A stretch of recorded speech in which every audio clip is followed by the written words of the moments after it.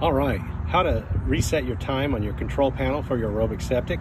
Okay, what happens usually due to power outages, your timer will get off, and you could be out there mowing like what happened to me. I was out there mowing and my timer was 5 hours off because the power went out for almost 5 hours, and I was getting completely soaked by the sprinklers for the aerobic system.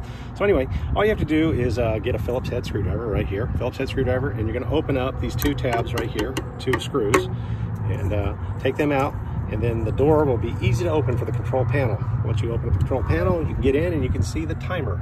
Make sure to be safe in this area here, because you do not want to touch anything in here except this this timer, because there's electricity all over the place here. But anyway, so you understand, just keep safety in mind. Right now it's I've lost about 15 minutes of time. I noticed that they started up the sprinklers a little bit after 8, so I was going to see what's going on here, and I can see right now that my timer is off, and it's quite easy to fix. All you have to do is just turn the body to the right, and there we are. I'm already set for 11:30 now, and that's wonderful. That's the way it should be. Okay, so as you can see, the arrow here is pointing to the correct time. Okay, so that's 11:30, and you should see AM right there. It's 11:30 AM right now. So when you're resetting your timer, remember, only turn it to the right to reset it, and if you miss it, just go around again and do it all over. Don't go left, okay? That's what I was told by the septic guy. Do not go left. You can mess these up, and you don't want to mess these up because it's expensive. So always go right turn or clockwise around, and turn it till you get close to your time. That's close enough to my time. I'm good with that, all right? And you also got to see if you want to check your sprinkler set times.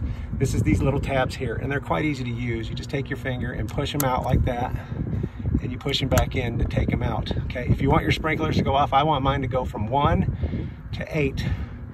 Okay, so it'll be 8 in the morning till 1. Everything's backwards on this timer here, so you gotta get used to that.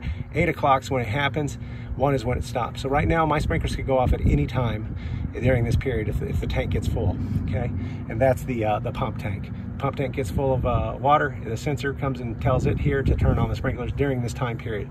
And you also want this tab here at this line here. You don't want to bring it all the way up, because when you bring it all the way up, it's gonna run all the time, and you don't want that. You want it to run at a specific time so you don't get splashed like I did when I was mowing. But anyway, that's real easy to set the timer. Turn it to the right till you get to the right time. If you miss it, just go around the horn again. Okay. And also to set your sprinkler times, it's real easy to just push the tabs out and the time periods you want. Usually it's a 1, 2, 3, 4, 5 period, 5 hour period of time to sprinkle. It gives enough time to relieve the tanks. So that's it from me on this. Good luck, God bless, works for me.